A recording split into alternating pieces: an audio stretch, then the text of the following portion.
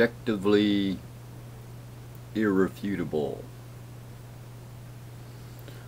Objectively irrefutable. Objectively irrefutable.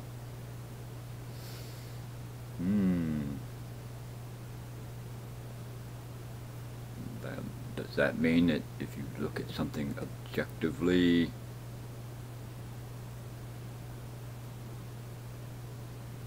it's irrefutable? Or does that mean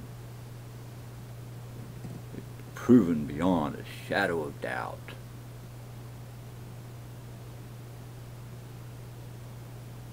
Proven objectively, of course.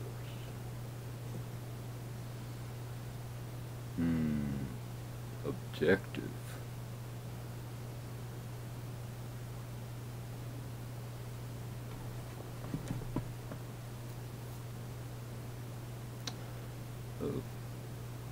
Those are not scientific terms, objectively irrefutable.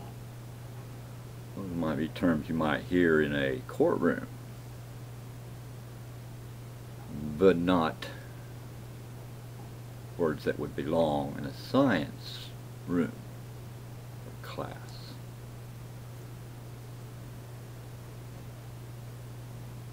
It's not science if you don't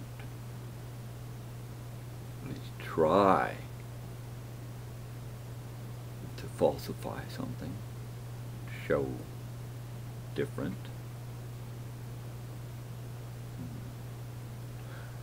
You know, one of the things that really irritates me the most when you're trying to debate with someone is when they change the subject and then try to cram you into some kind of box they've got you in their minds.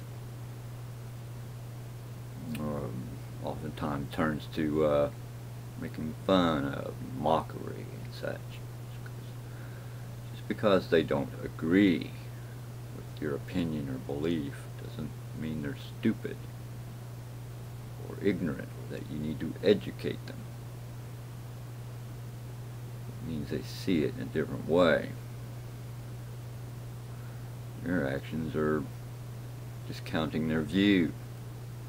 You're cheapening them. You're making them less human so that you can degrade them.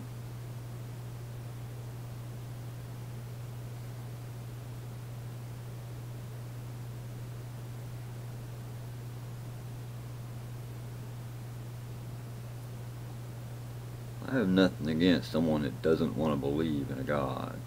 That's their problem, not mine. I wish they wouldn't make it my problem.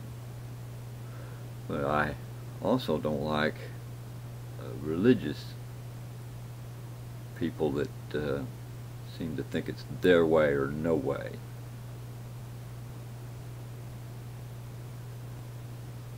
I know what Christ says. He is the way, not that preacher. Preacher's not the way. You're not the way. None of you are the way. And so, who are you to say your way or no way?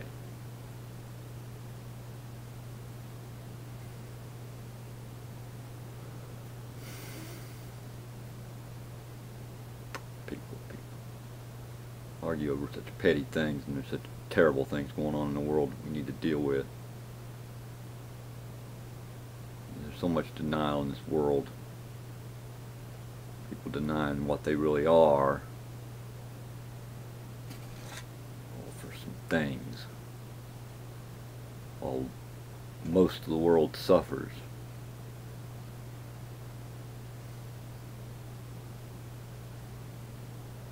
Makes me ashamed, this country, to see it getting this way.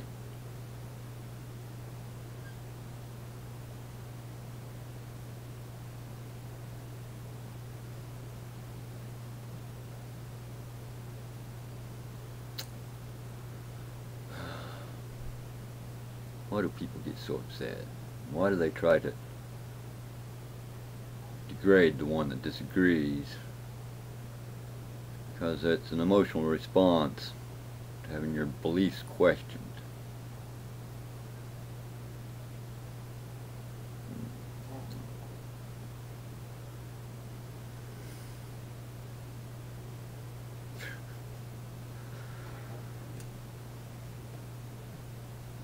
A true relationship with God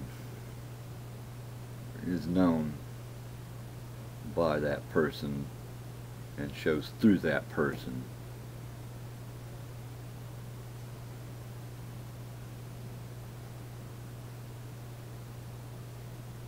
Being mean and hateful and aggressive to those that disagree with you is counterproductive, because hatred only breeds hatred. Some will even say things to try to piss you off.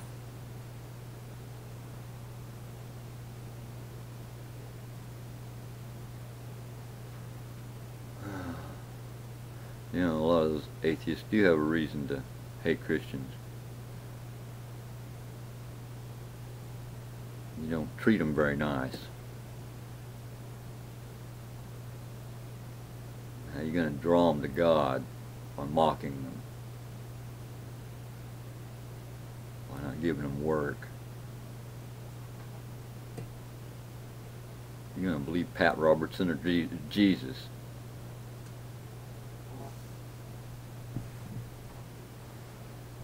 I just don't understand people. I really don't.